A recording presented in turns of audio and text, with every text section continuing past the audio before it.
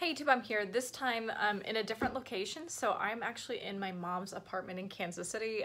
So I am gonna come at you today with my wish list for the Bath & Body Works semi-annual sale for the summer of 2022.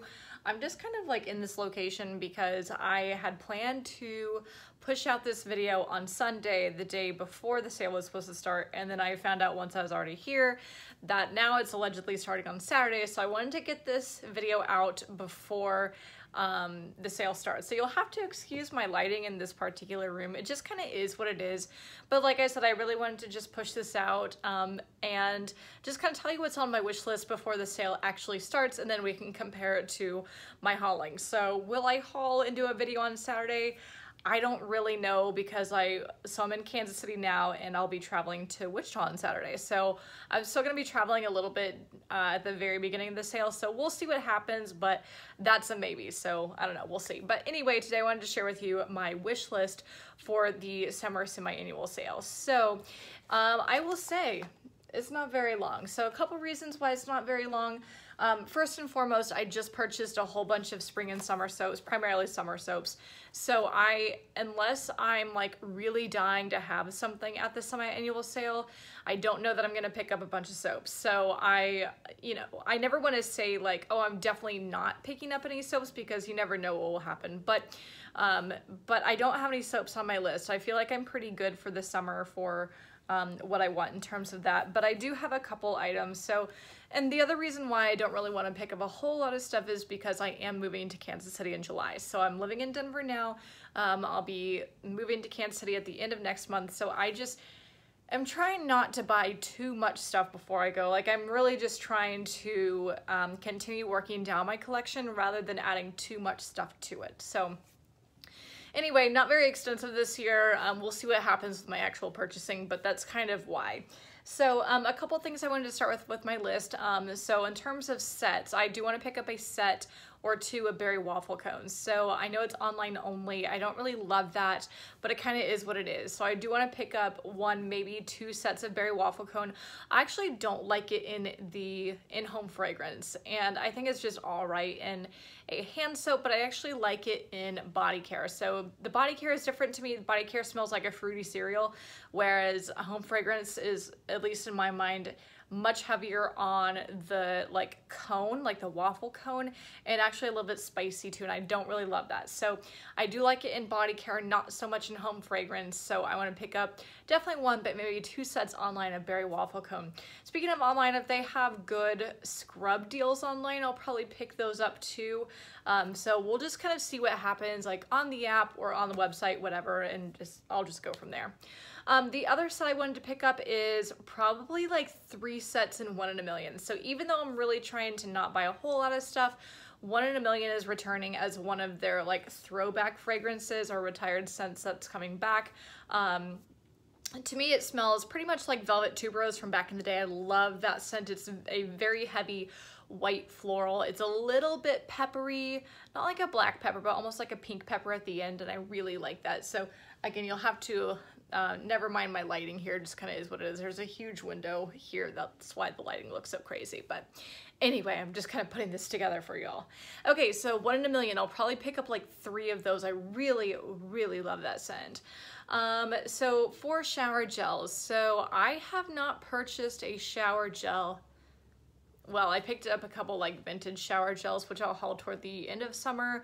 I have not purchased more than 1 shower gel since the end of the winter SAS. Like it's been a long time. I've done a good job with my shower gels. So I do have a couple I do want to pick up. So Country Apple is coming back. I do want to pick up probably like 2 of those, maybe 3, but I probably won't do more than that.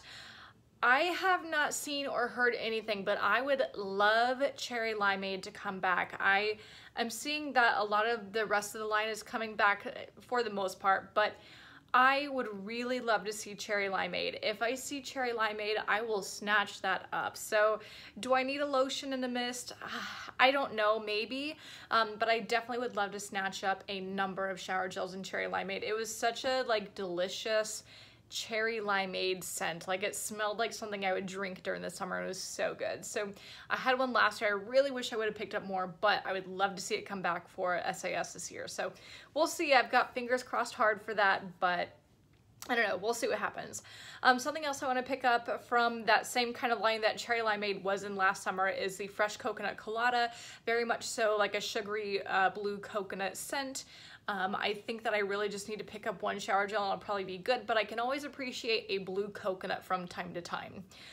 Strawberry soda. So as you guys know, I'm not really a fan of strawberry soda myself. To me, it smells like strawberry jelly. Like, to me, fresh strawberry tart is what strawberry soda should smell like. Strawberry soda to me, again, smells just too heavy, just too sugary. Like, it smells like jelly to me. However, I had strawberry, like just like straight up strawberry in a shower gel in my May empties, and I'll link that down below, by the way, so you can check it out in my May empties. And my husband expressed that he really liked it, so I said, oh, it's coming back for SAS. It's gonna be called this. It's called strawberry soda, so why don't I pick up a couple? So for my husband only, I'll be picking up 2 shower gels and strawberry soda, excuse me. So I don't think it's necessarily a bad scent. It's just not quite what I want it to be. I want it to be effervescent. It says it has a soda note and whatever, but I don't really think so. To me, it just smells very sugary and heavy and not drinkable. So I will pick up 2 just to appease my person, but he wants me to get a couple of those. Also, coconut pineapple, that came out, I think for the first time maybe in what, like 2020, and it's coming back as part of the same line as like strawberry soda and coconut colada. So coconut and pineapple, I enjoy the scent. I don't feel like it's really hoard worthy, at least not for me, but it's still a nice summery coconut pineapple scent, and I do enjoy it. So I'll pick up 1 shower gel, maybe 2, but probably just 1 because I am trying to be a little bit conservative. So I feel like I say that and then we'll kind of see what happens, but my goal is to be kind of conservative with this particular semi-annual sale. A couple items I want to try. I want to try bubblegum pop.